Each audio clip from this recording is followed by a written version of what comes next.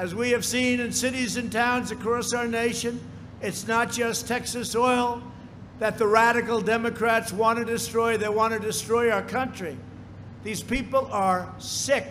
They are sick. And you better get used to hearing it, because they have some real problems. They don't love our country. In any way, shape, or form, they don't love our country. There's no respect for the American way of life. There is no way of life ever in history that's been like the great American way of life. There's no respect, but there is by you, and there is by 95% of our people. Our people love our country, and our people love our anthem, and they love our flag. Remember that.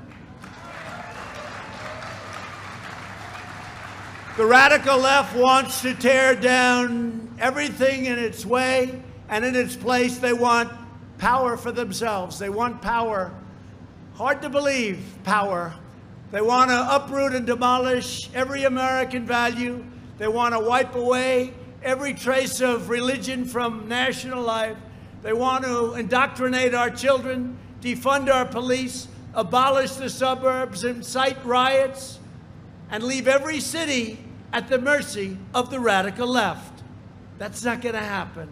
That's not going to happen.